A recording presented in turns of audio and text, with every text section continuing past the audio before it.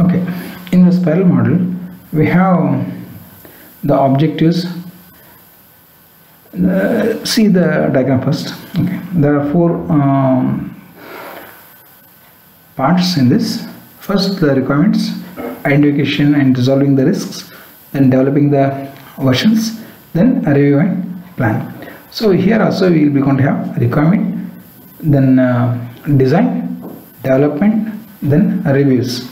Okay, so here one thing is that number of loops you will be going to be able to see here. Okay.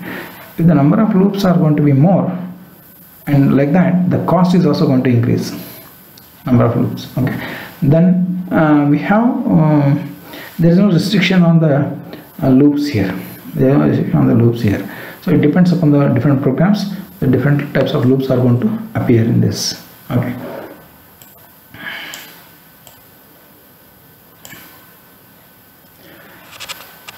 The first stage, that is objectives determination and identify the alternative solutions.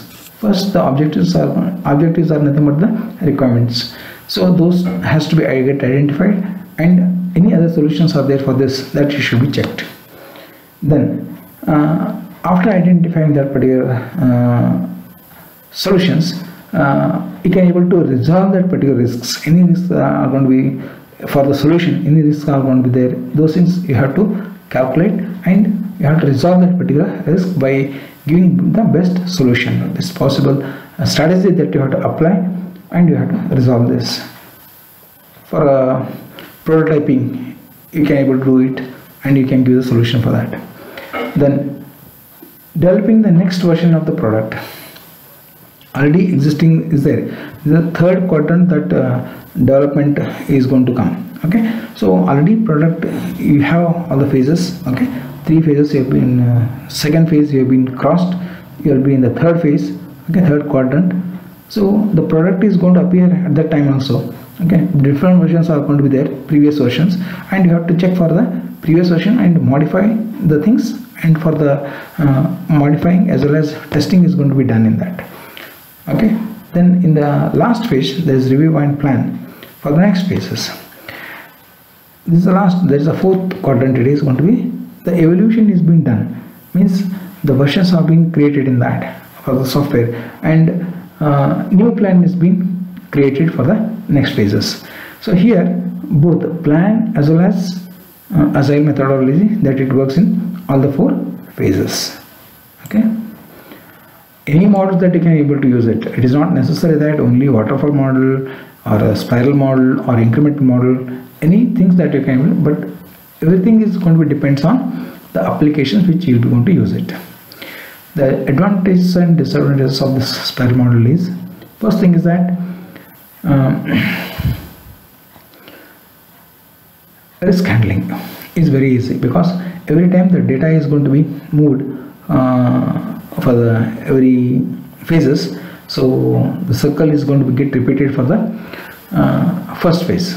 Okay, so that time the risk, if it is going to be found in anywhere in between that, those things are being eliminated. This is basically recommended for the big projects, large projects. Okay, then flexibility in the requirements. Anytime the requirements may come, that is going to get added up in the existing system. Finally, the customer satisfaction is there for every stages. So every stage the output is going to be given to the customer, he is going to get satisfied, then only the phase is going to be moved to the next, so development. So that is a major advantage for the customer satisfaction. Disadvantage of this is if the more complexity is going to be there in that, as you are going to see that this is basically suggested for large projects.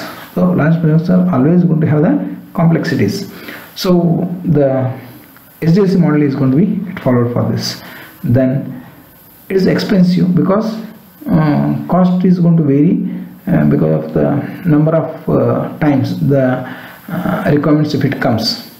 Okay, so it is very difficult to implement it. It is not suitable for small projects first. Okay.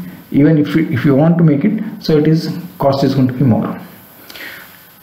Dependability of dependency of the previous version of that it is going to be present in this. Okay, and risk analysis of that is going to be the heavy one here. So everything that it has to be get checked, and if the previous model is going to be correct, the next model is going to be, or next phase is going to be correct. If it is not, then problems is going to be more. So the failure chances are going to be more in case of the proper input or proper previous phase is not going to be given. So the complexities are going to increase and there is a chances for failure. Difficulty in time management, because the time will be given for the product delivery. If any increments are going to come in that, it means to say that any incremental development it comes for the small requests and all this thing, that time if we are going to do that particular program, okay, then again should pass for the 4 phases, then time is going to be lost in that. Time management is the one of the major criteria where it may collapse. Okay, the system may collapse, or it is going to take more time to deliver it. Next is process activities. What are these process activities it is? So here, when you take the real-time processes, softwares, okay, which are integrated with the technical, collaborative and managerial activities, overall it is going to be taken by specification, design, development and testing. Development is nothing but implementation and testing of the product. These 4 stages are going to be the activities of real-time softwares. These things only we have to concentrate more: specification, development, validation, evaluation. This one I am saying since from the beginning also. These are only the 4 phases where the activities of the process is going to be created for the development of the program. So waterfall model also, it is going to have the same thing. The sequence of informations are going to get flowed. Incremental model also it is the same. Okay. In the waterfall model we have step-by-step operations, but in case of incremental model it is going to be interleaved. So any requirement comes, so immediately it is going to be taken and it is getting executed over there. All the 3 phases are going to get repeated over there. Okay.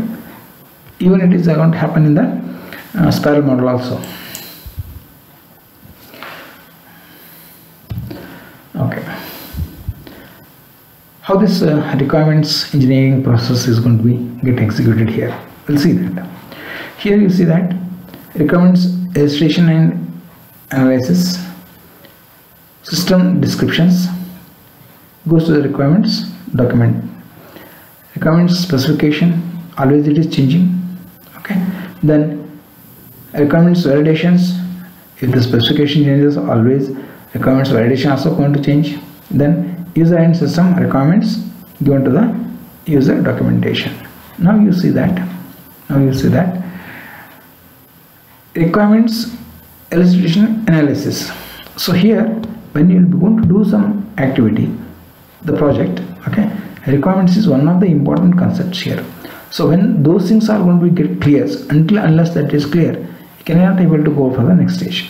So that's why here the requirements are going to be processed properly and it should be given for the as a requirement documentation, as a SRS, that it should be given. Once if it is being given, then the process starts. That is a major advantage of this diagram. So here only you will be going to give all the specifications. Okay. Requirements engineering process contains 3 points here: requirements illustration and analysis.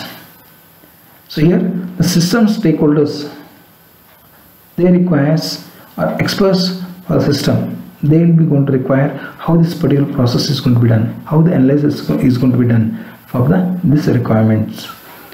Then a specification, detailed specification requirements are going to be analyzed. Then validation of those things, all these things we are going to do before implementation. We are in the stage of just collection, that is the requirements are going to get collected, and that only we are going to